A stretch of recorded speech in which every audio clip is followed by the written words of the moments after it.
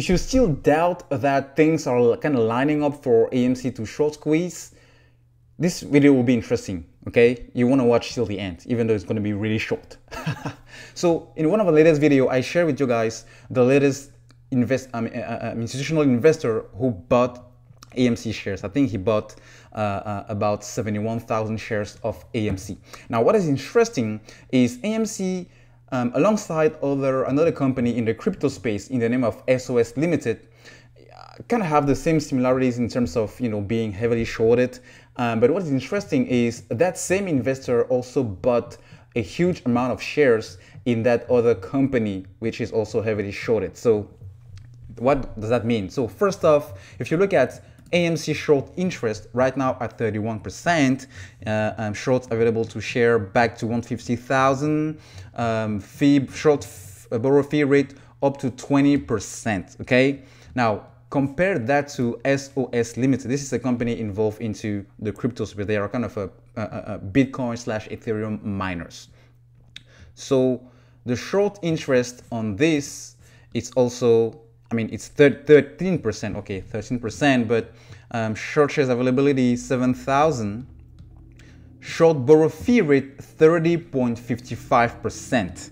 And if you look at back where the short ratio was at a point, it was at 28%, around that 20-25%, which is overwhelmingly high, but 13% is still high.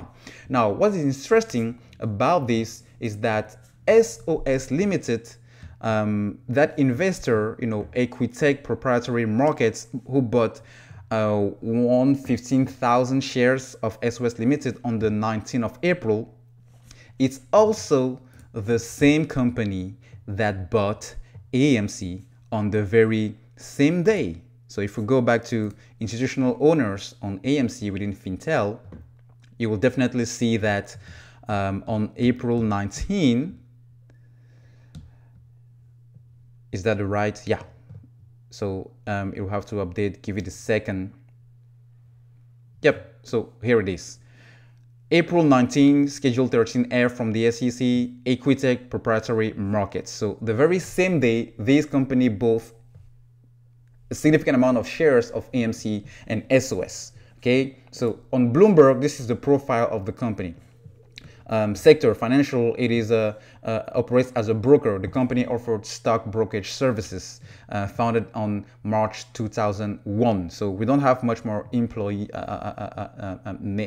data around whether they do, but guys, this means they know something. Okay, they know something that we all know, and they came into agreement, that it may be a smart investment to put your money, I'm talking about a good chunk of money here, into SOS and AMC, the very same date. Why? Just because everything is kind of lining up, okay? So we have the rule on the SEC website for the staff statement fully paid lending that will require or enforce hedges to have much more capital requirements if they want to continue to short the companies in AMC and SOS Limited, okay? So maybe these guys know something about something to happen.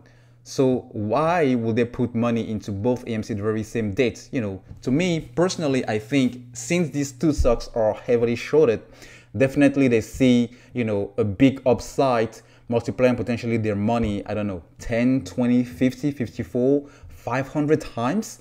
And that's why they put money, okay? Whenever institutional investors get into a play, is to make big bucks. So I will just stop here, guys, and let that sit with you.